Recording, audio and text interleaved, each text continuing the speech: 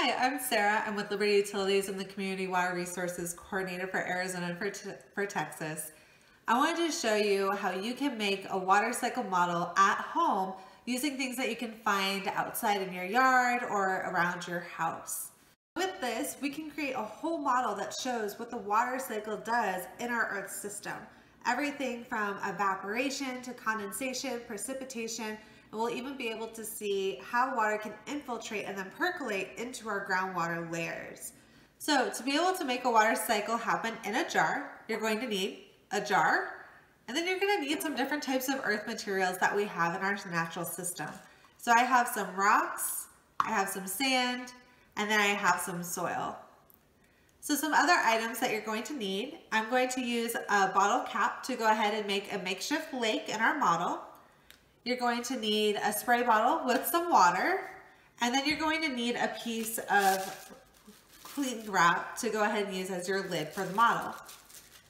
So what we're going to do is we're going to layer these materials how we may see them in the Earth system. Okay, to make our model, we're going to go ahead and we're going to layer the Earth materials first. So I'm going to put our rock in.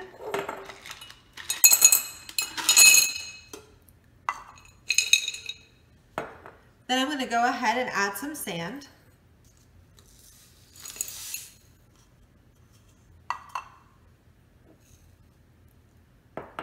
And then I'm going to add our soil on top.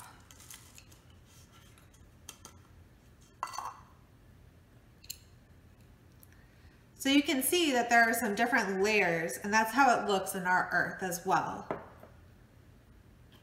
So then what I'm going to do is I'm going to take the bottle cap that I mentioned earlier, and this is going to act like a lake, and I'm going to go ahead and just put that right in the soil layer.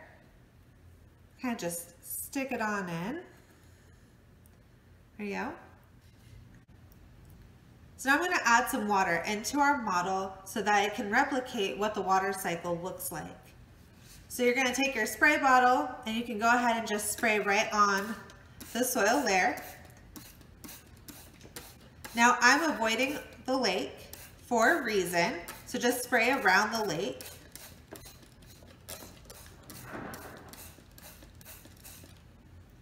And you want just enough water where you can see that it's starting to infiltrate the different layers and moving down through our earth materials.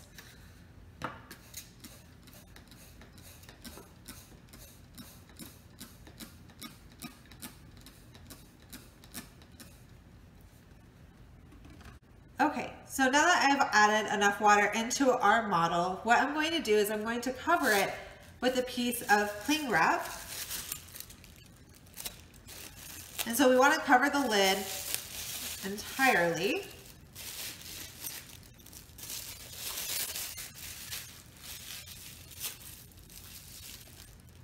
And that's what our model will look like. Now that our model is assembled, I'm going to go ahead and put this out in the sun for a few hours. The heat from the sun actually helps to move the water through the water cycle. So we want to add some heat into our model so that we can actually see how the cycle is working. All right, so our model has been out in the sun for a few hours now. And so when you go to get your model from the sun, the first thing you may notice is that you have a lot of these water drops that have formed on the cling wrap that you have put on the lid. So you may be asking, why are there water drops on the cling wrap? I didn't put water there. So what happens is that we added water into our model, and then by having the energy, the heat from the sun that was heating the water, it started to move through the model. So what happened was this water that was in this top layer of soil, it evaporated up. And so when it evaporated, it ended up condensating onto the cling wrap. Now, when it condensates, it's going to end up getting heavy enough, those water droplets, where it's going to precipitate back down in the form of rain for this model. And so one way that we can see that is that, remember how I told you to put the water around the lake but not in the actual lake itself, is that I can see that there is some water in the lake right now. And so with that, that means that it had to have precipitation. There was precipitation that went down and actually started to fill up our lake. Now, some other things you might notice is that because it's had some time to settle, is that we actually have water that's starting to move through our different layers. And so that happens in our natural system as well, is we have water that can infiltrate our soil layer and start to move down because gravity is pulling it down. Then you can see that it's gone even further and it can start to percolate into the other ground layers. So we have it in our sand and all the way down in our rocks down here at the bottom. So that's how we have groundwater, is that gravity can pull it all the way down. It'll infiltrate the top layer, and then it can percolate down into our groundwater system. So there you have it. You can create your very own water cycle in a jar at home. So if you end up making one of these at home with your family, please share with us a photo of what your water cycle model looks like. Thanks for watching.